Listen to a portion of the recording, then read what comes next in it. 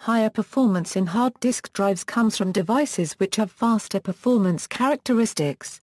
These devices include those with rotating media, hereby called rotating drives, that is, hard disk drives, floppy disk drives, optical disks, and it also covers devices without moving parts like solid-state drives. For SSDs, most of the attributes related to the movement of mechanical components are not applicable, but the device is actually affected by some other electrically based element that still causes a measurable delay when isolating and measuring that attribute. These performance characteristics can be grouped into two categories: access time and data transfer time. Access time. The access time or response time of a rotating drive is a measure of the time it takes before the drive can actually transfer data. The factors that control this time on a rotating drive are mostly related to the mechanical nature of the rotating disks and moving heads. It is composed of a few independently measurable elements that are added together to get a single value when evaluating the performance of a storage device. The access time can vary significantly, so it is typically provided by manufacturers or measured in benchmarks as an average. For SSDs, this time is not dependent on moving parts, but rather electrical connections to solid-state memory, so the access time is very quick and consistent. Most testing and benchmark applications do not draw a distinction between rotating drives and SSDs, so they both go through the same measurement process. The key components that are typically added together to obtain the access time are seek time, rotational latency, other, command processing time, settle time. Seek time. With rotating drives, the seek time measures the time it takes the head assembly on the actuator arm to travel to the track of the disk where the data will be read or written. The data on the media is stored in sectors which are arranged in parallel circular tracks, and there is an actuator with an arm that suspends a head that can transfer data with the media. When the drive needs to read or write a certain sector, it determines in which track the sector is located. It then uses the actuator to move the head to that particular track. If the initial location of the head was the desired track, then the seek time would be 0.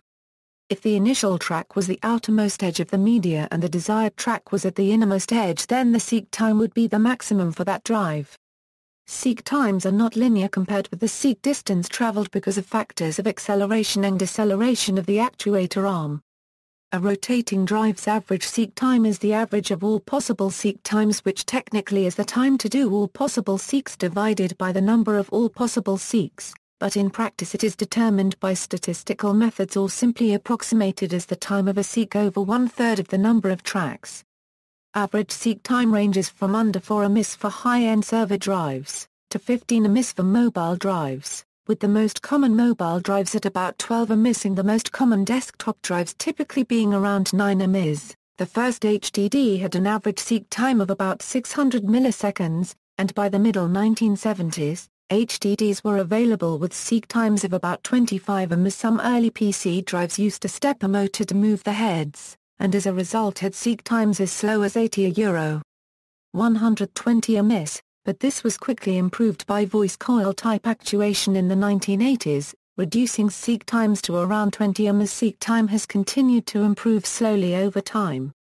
The other two less commonly referenced seek measurements are track-to-track and full stroke. The track-to-track measurement is the time required to move from one track to an adjacent track. This is the shortest possible seek time. In HDDs this is typically between 0.2 and 0.8 ms. The full stroke measurement is the time required to move from the outermost track to the innermost track. This is the longest possible seek time. With SSDs there are no moving parts, so a measurement of the seek time is only testing electronic circuits preparing a particular location on the memory in the storage device. Typical SSDs will have a seek time between 0.08 and 0.16 ms. Short stroking is a term used in enterprise storage environments to describe an HDD that is purposely restricted in total capacity so that the actuator only has to move the heads across a smaller number of total tracks. This limits the maximum distance the heads can be from any point on the drive, thereby reducing its average seek time, but also restricts the total capacity of the drive. This reduced seek time enables the HDD to increase the number of IOPS available from the drive. The cost and power per usable byte of storage rises as the maximum track range is reduced. Effective audible noise and vibration control, measured in dB, audible noise is significant for certain applications, such as DVRs, digital audio recording and quiet computers. Low-noise disks typically use fluid bearings, slower rotational speeds and reduce the seek speed under load to reduce audible clicks and crunching sounds. Drives in smaller form factors are often quieter than larger drives. Some desktop and laptop class disk drives allow the user to make a trade-off between seek performance and drive noise.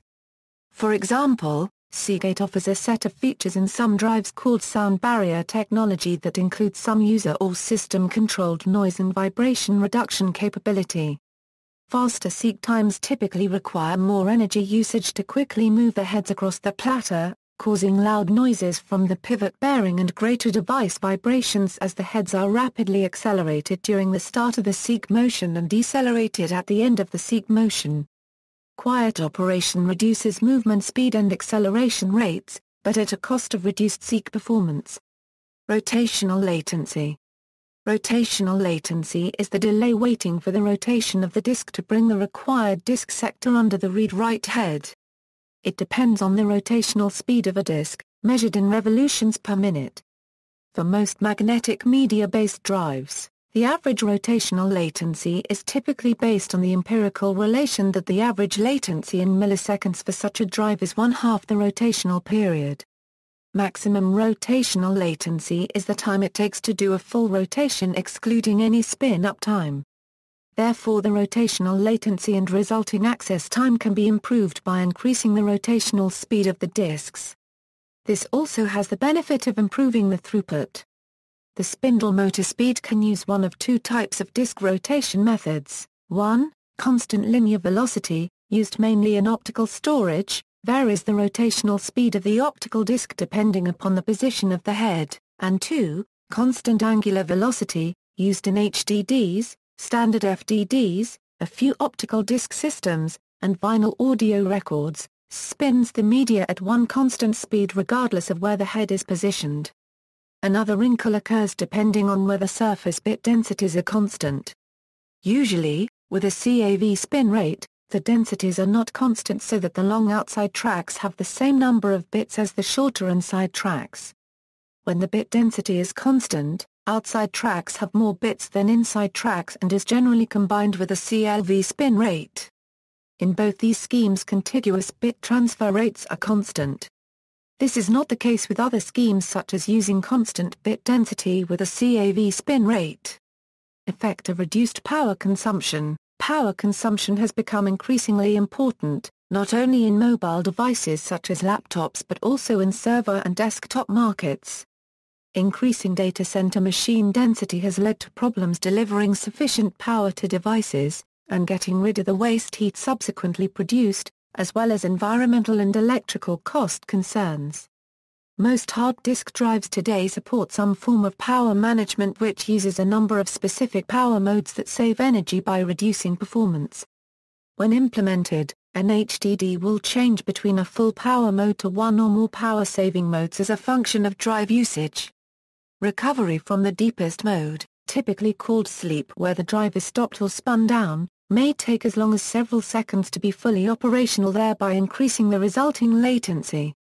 The drive manufacturers are also now producing green drives that include some additional features that do reduce power, but can adversely affect the latency, including slower spindle speeds and parking heads off the media to reduce friction. The command processing time or command overhead is the time it takes for the drive electronics to set up the necessary communication between the various components in the device so it can read or write the data. This is of the order of 0.003 ms, very much less than other overhead times, so it is usually ignored when benchmarking hardware. The settle time is the time it takes the heads to settle on the target track and stop vibrating so they do not read or write off track. This time is usually very small, typically less than 0.1 ms, and modern HDD manufacturers account for it in their seek time specifications. Data transfer rate. The data transfer rate of a drive covers both the internal rate and the external rate. The measurable data transfer rate will be the lower of the two rates.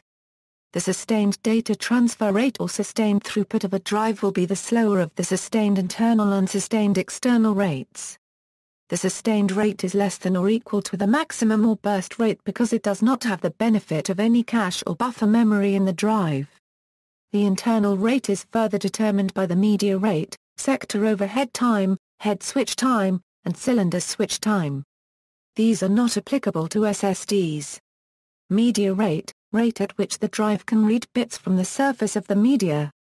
Sector overhead time, additional time needed for control structures and other information necessary to manage the drive, locate and validate data and perform other support functions.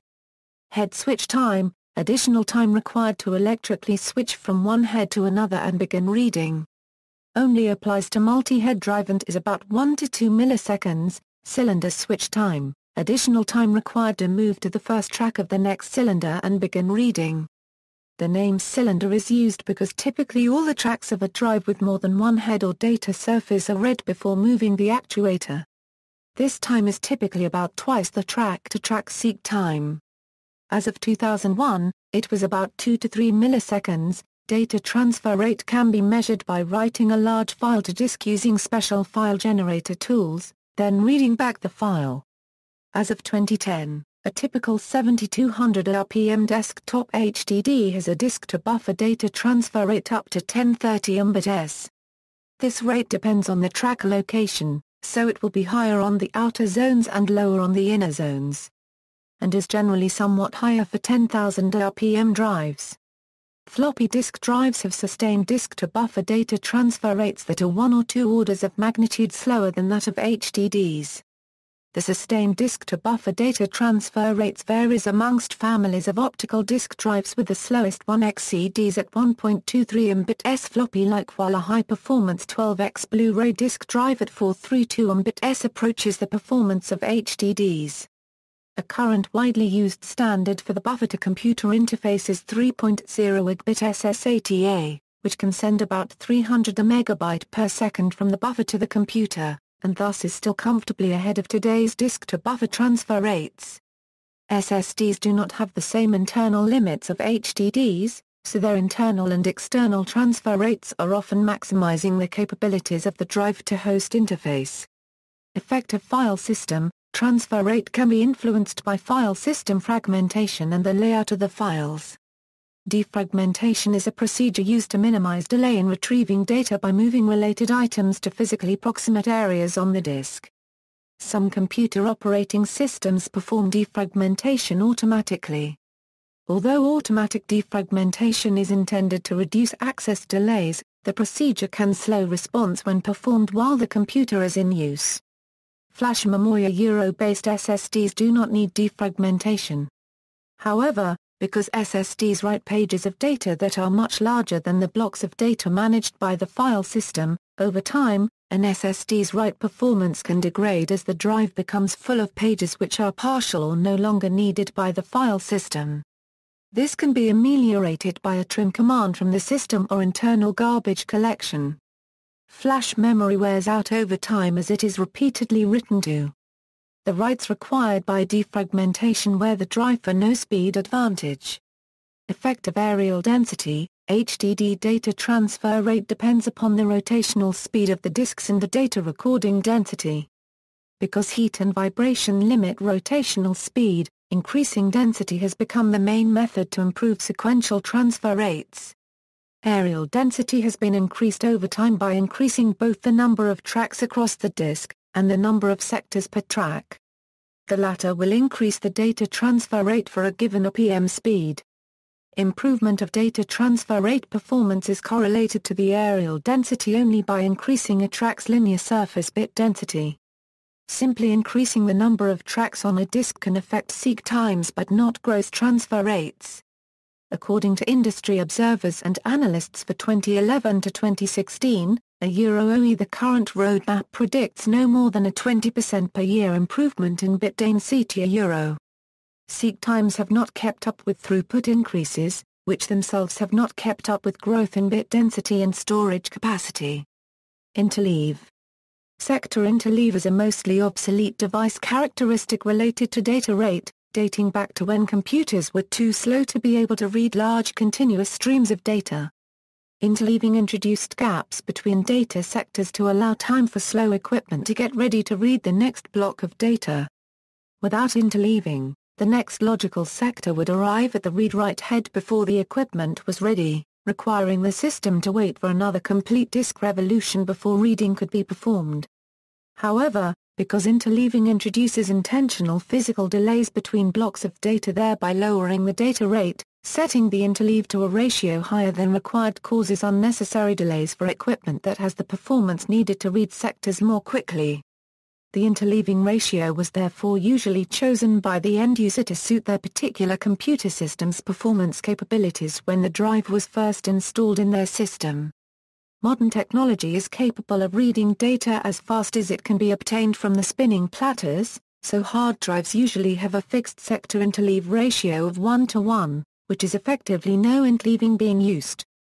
Power consumption. Power consumption has become increasingly important, not only in mobile devices such as laptops but also in server and desktop markets. Increasing data center machine density has led to problems delivering sufficient power to devices, and getting rid of the waste heat subsequently produced, as well as environmental and electrical cost concerns. Heat dissipation is tied directly to power consumption, and as drives age, disk failure rates increase at higher drive temperatures. Similar issues exist for large companies with thousands of desktop PCs. Smaller form factor drives often use less power than larger drives.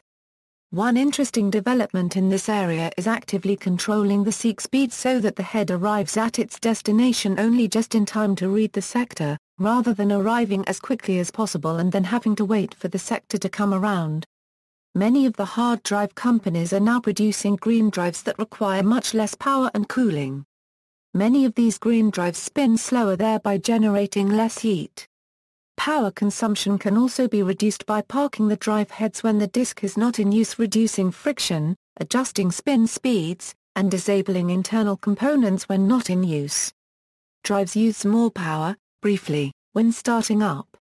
Although this has little direct effect on total energy consumption, the maximum power demanded from the power supply, and hence its required rating, can be reduced in systems with several drives by controlling when they spin up. On SCSI hard disk drives, the SCSI controller can directly control spin up and spin down of the drives.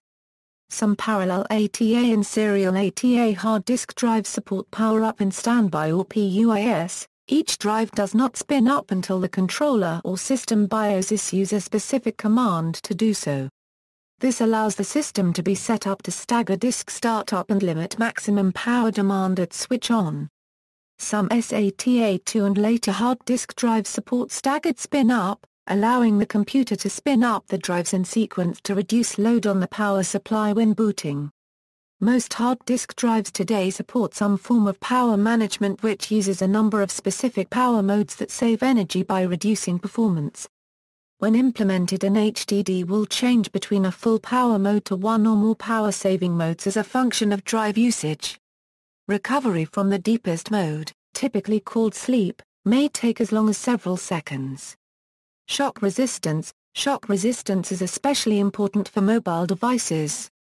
Some laptops now include active hard drive protection that parks the disk heads if the machine is dropped, hopefully before impact, to offer the greatest possible chance of survival in such an event.